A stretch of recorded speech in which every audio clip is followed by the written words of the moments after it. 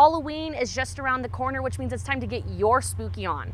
What better way to celebrate than learning about the haunted history of Flagstaff? So we're not here to talk about JC, we're here to talk about Mabel.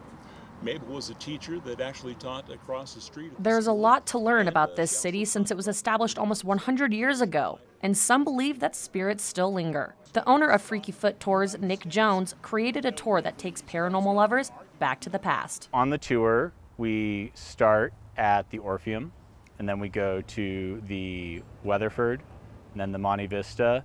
Then we don't go to the walk-up murder house because there's a family currently living there, and then to the Milligan house. And we end with Mabel Milligan, which is my favorite ghost story because she's a friendly ghost. Jones says Mrs. Mulligan was a jovial ghost. She lived a really good life, and she's a very friendly ghost that likes to play pranks on people here. Tour guide Stephen the Heathen says his favorite part about the job is enlightening and entertaining the guests.